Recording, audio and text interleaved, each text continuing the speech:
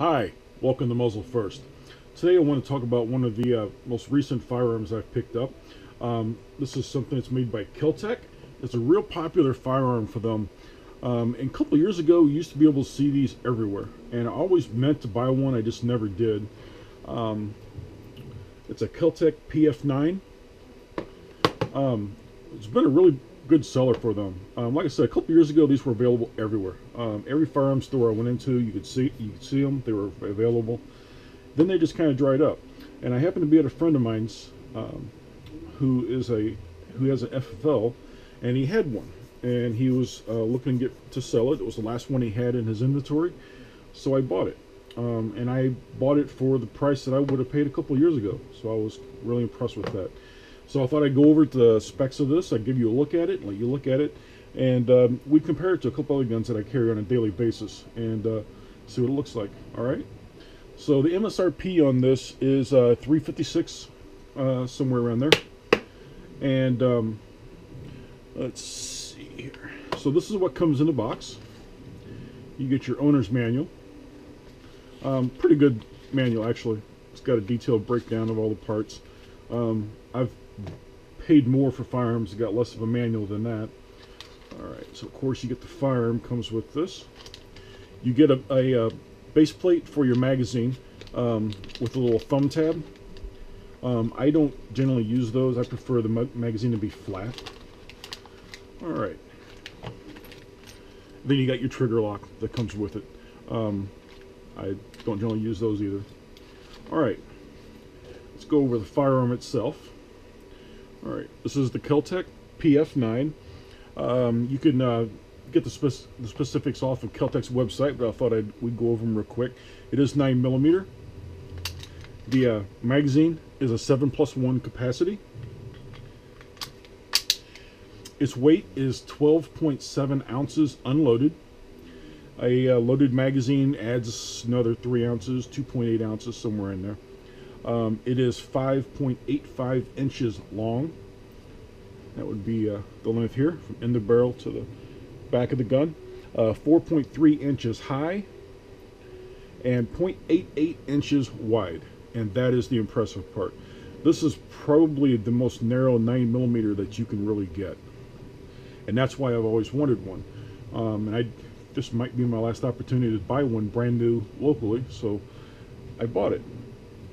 The barrel is a 3.1 inch barrel. It's got a approximately 5 pound trigger pull, and we can confirm here that it is unloaded. Trigger, actually, it's very long, but it's really not that bad at the trigger. No more worse than some of the other double action only firearms that I carry. It's a rather long trigger. Alright, so right about there.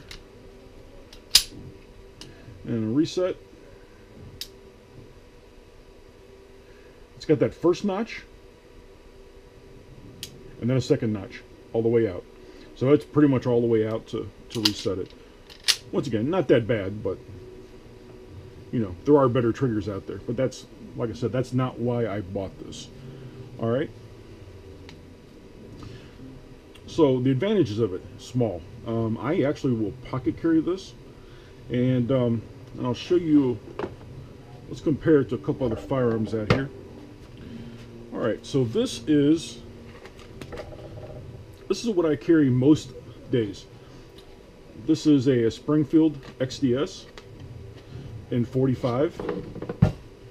All right, so if we compare this size. All right, so we're looking at a firearm in 9mm that is a little slimmer, just a little slimmer than the XDS, and about the same dimensions, just a little shorter of a barrel. All right, the XDS 9 is roughly these same dimensions. I think it's just a smidgen more narrow, but still, this PF9 is slimmer than the XDS N9. Alright, and another cool advantage, it actually does fit my pocket holster for the XDS. and we're able to get a full grip on it and draw it. So that's a huge plus right there. I don't have to go get another magazine or another holster for it. All right, so let's compare it to another one. Something else I carry, Smith & Wesson 642.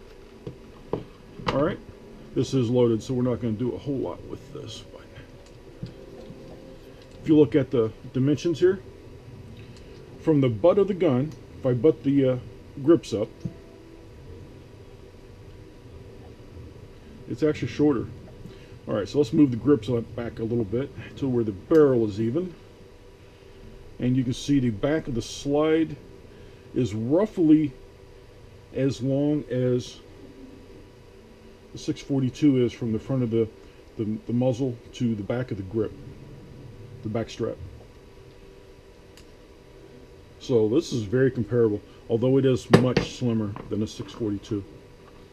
All right. Fantastic guns, by the way, if you don't have one.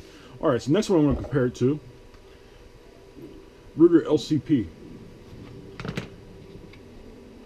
So the Ruger LCP is undoubtedly a very small handgun. All right, so let's see if we can line that sucker up here. All right, so compared to the Ruger LCP, get my thumb out of the way. Of course, this is 380. The LC9 is slightly larger than this, considerably larger. The LC9 is roughly the same dimensions, although I think it's just a tad bigger. All right. So these are the three firearms that I carry normally on a daily basis. I'm going to add this one into the rotation.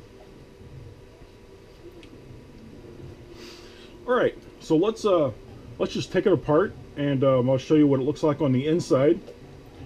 All right. It's really simple. You can actually disassemble it with the magazine in it. You're going to need the magazine out to put it back together. So it's probably just about as easy to take the magazine out now. Either way, it will come apart with the magazine in it. All right, I use a little screwdriver to pull this apart. All right, so it is just one pin. They say you're supposed to be able to use your fingernail for it. Doesn't really work for me, but all right. There we go. It does have two springs. That is a plastic guide rod. Plastic guide rod doesn't really bother me that much. But we'll see. We'll see how durable it is. And then you have the barrel. And this little slot right here is where the pin goes. That's what's the problem putting it back together. So we just got to line that slide up, and I'll show you that here in a minute. All right, if you want to look at the inside of the slide.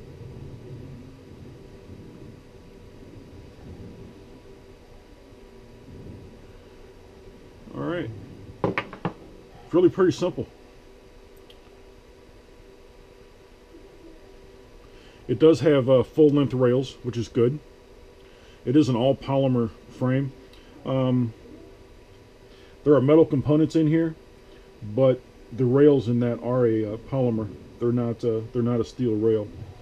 All right. So, but you'll also look at a gun that's not meant to be. It's not a range gun. It's not something you're going to take to the range and put thousands of rounds through it. All right. Let's just put it back together. And there's one trick to putting these back together, and I'll show you that here in a second. Goal here is just not to lose the springs, as if you drop them, they go everywhere. All right, so we got the barrel in place, we got the springs in place, we got the guide rod in place. All we got to do now is just mate the slide up on the frame rails. We're going to lock it back, and then you got to make sure this barrel lines up. Yeah, it didn't line up for me. That barrel has to go all the way forward for this to work right.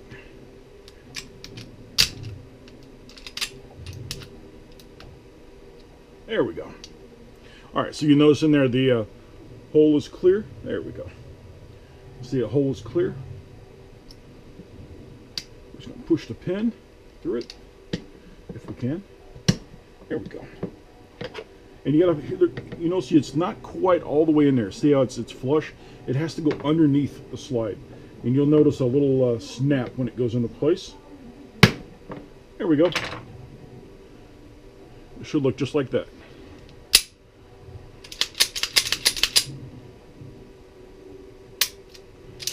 Function check is fine.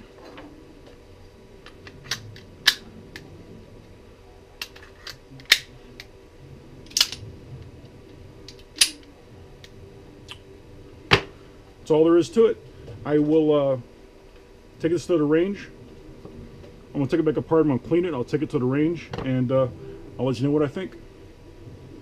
Please like the video and subscribe, and let me know any thoughts.